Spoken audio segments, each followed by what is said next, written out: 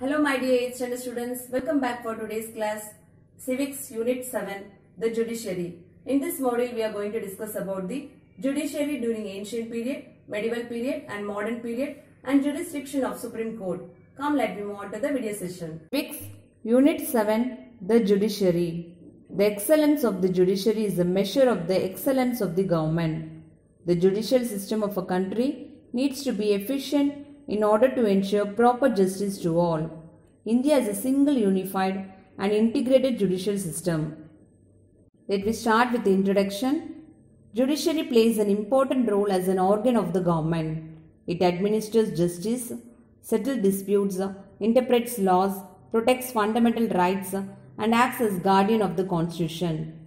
Under law, it is a system of rules imposed through a government or institution to govern people.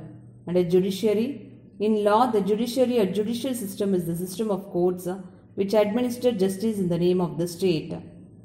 Evolution of Indian judiciary. Judiciary during ancient period. During ancient times, the concept of justice was linked with religion. The king was regarded as the fountainhead of justice. Most of the king courts dispensed justice according to Dharma.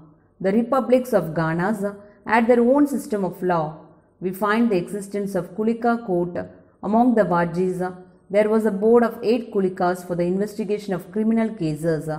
Appeal proceeded from Kula courts to Ghana courts. Judiciary during medieval period. The Tughlaq period saw the compilation of the Code of Civil Procedure. It was called Fiqh-i-Firozshahi. The code prescribed details of the procedure and the law in several matters. It was written in Arabic and was translated into Persian. This was followed till the region of Aurangzeb when it was replaced by Fatwa-i-Alamgiri, written in 1670. Judiciary during modern period. The Indian judicial system and laws we have today was formed by the British during the colonial rule in the country. The beginning of Indian codified common law is traced back to 1727. When the Mayor's Court in Madras, Bombay and Calcutta were established by the East India Company. Regulating Act of 1773 made provision for the formation of Supreme Court. A Supreme Court was established for the first time at Fort William in Calcutta. Sir Elijah Embe was appointed as Chief Justice of that court. In 1801 and 1824, Supreme Courts were established in Madras and Bombay. These Supreme Courts functioned until 1862 when they were replaced by the High Courts at all the 3 places. Warren Hastings established Mufassal Diwani Adalat to resolve civil disputes and Mufassal Fauzdari Adalat to resolve criminal disputes. The appeals from these courts could be taken to Sadar Diwani Adalat, that is Civil Court of Appeal, and Sadar Nizamat Adalat, that is Criminal Court of Appeal. Lord Cornwallis organized the civil and criminal judicial system. Under Cornwallis, the district Fauzdari court was abolished and circuit court was set up at Calcutta, Dhaka, Murshidabad and Patna. During the period of William Bentinck, 4 circuit courts were abolished. Judiciary and Constitution. India framed its own constitution. Among the noble aims and objectives of the constitution, the founding fathers accorded the highest place to justice. During British period, India had neither law nor courts of their own, and both the law and courts had been designed for the colonial power. The Constituent Assembly members therefore tried to ensure the independence of the courts with full power of judicial review. Supreme Court Rules 1966 are framed under Article 145 of the Constitution to regulate the practice and procedure of the Supreme Court. The Supreme Court of India is the highest court of the land as established by Part 5, that is the Union, under Chapter 4 titled the Union Judiciary and Part 6 the State, under Chapter 6 titled Subordinate Courts of the Constitution of India. Articles 124 to 147 of the Constitution of India lay down the composition and jurisdiction of the Supreme Court of India. Structure of courts in India. There are 3 different levels of courts in our country. First one is Supreme Court of India. Its decisions are binding on all courts, can transfer judges of high courts, can move cases from any courts to itself, can transfer cases from one high court to another.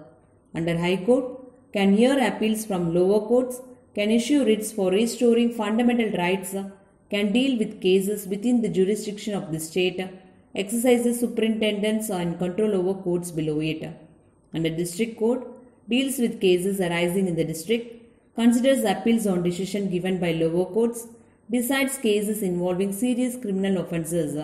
And a subordinate court considers cases of civil and criminal nature. District courts. The courts that hear civil cases at the district level are called district courts. Session court. The courts that hear criminal cases are called the session court. The panchayat courts. The panchayat courts deals with civil and criminal cases at the village level. The revenue courts. The revenue courts deal with the cases of land records. It also assesses and collects land revenue from the landholders. Lok Adalat. Lok Adalat was set up to provide speedy justice. It hears and settles the disputes in the language of the people in the public presence. A Lok Adalat is presided over by a retired judge along with a lawyer and a social worker. Cases are put forward without advocates. These cases are solved through mutual consent. The first Lok Adalat was held on 1982 at Junagadh of Gujarat. Fast track courts. These courts were established in the year 2000 with an aim to clear the long pending session and other lower judicial cases, and a tele-law initiative to provide legal aid and service to the people in rural areas. The tele-law initiative was launched by the Ministry of Law and Justice in collaboration with the Ministry of Electronics and Information Technology. People can seek legal advice from the lawyers through video conferencing available at the Common Service Center on the Telelaw portal, a technology-enabled platform. Under family courts specifically handle family law matters. They are civil courts and are utilized for various family-related claims such as child custody, divorce, adoption, juvenile issues, etc. Under mobile courts will have great relief to the rural people. It would create greater awareness about the judicial system among the rural masses, cut costs for them, and render justice as the doorstep. Under e-courts, the e-courts project was established in 2005. According to the project, all the courts will get computerized. Judicial Service Center is the part of e-court. The public as well as the advocates can ask directly the case status and next hearing dates with free of cost. Supreme Court of India. This is the highest court of India and is located in New Delhi. According to the Constitution of India, the Supreme Court is the guardian of the Constitution and the highest court of appeal. Jurisdiction of Supreme Court. Under original jurisdiction, the Supreme Court can hear dispute for the first time in that court only. It is mainly concerned disputes between the Union and one or more states and between two or more states. And under appellate jurisdiction, it can hear appeals against the decision made by the High Court on the granting of certificate by the High Court. Under advisory jurisdiction, the court can report to the President its opinion about a question of the public importance referred to it by the President.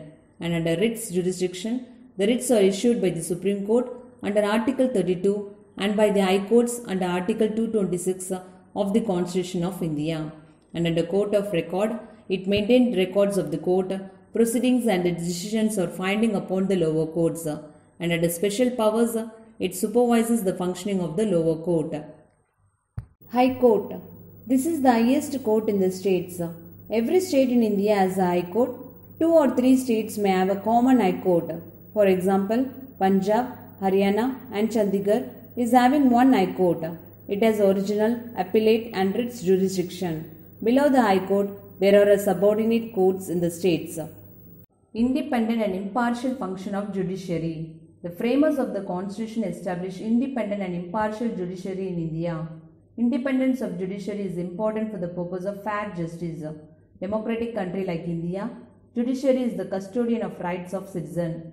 Therefore, the framers of the Indian Constitution at the time of framing of a constitution were concerned about the kind of judiciary our country should have. This concern of the members of the Constituent Assembly was responded by Dr. B.R. Ambedkar in the following words.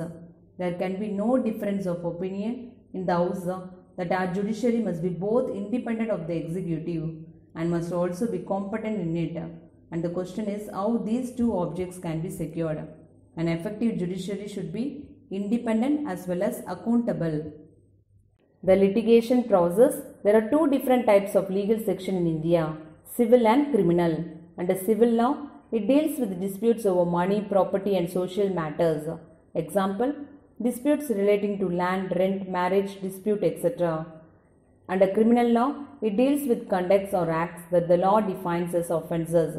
Example, theft, murder, woman harassment, etc. Under civil law, a petition has to be filed before the relevant court by the affected parties. Under criminal law, it usually begins with lodging of an FIR, that is, First Information Report, with police investigation, after which a case is filed in the court. Under civil law, sentences awarded in the form of money, remuneration as per the petitioner claims.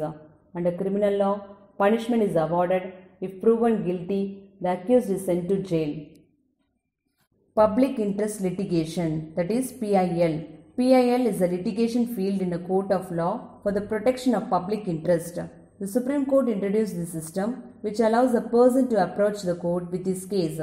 PIL can be filed for the following reason, such as violation of basic human rights, religious rights, pollution and road safety. This could be done by a written letter stating the case. This concept is unique to the Indian judiciary. Judiciary plays a crucial role in a democratic state. Judiciary is the custodian of the constitution and guardian of fundamental rights.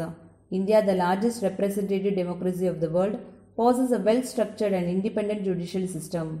Now let me go through a short recap. Sadar Divani Adalat and Sadar Nizamat Adalat were established at Allahabad. Lok Adalat was set up to provide speedy justice. The e-courts project was established in 2005. According to the Constitution of India, the Supreme Court is the guardian of the Constitution. My dear students, go through the lesson and take care of yourself. Bye-bye.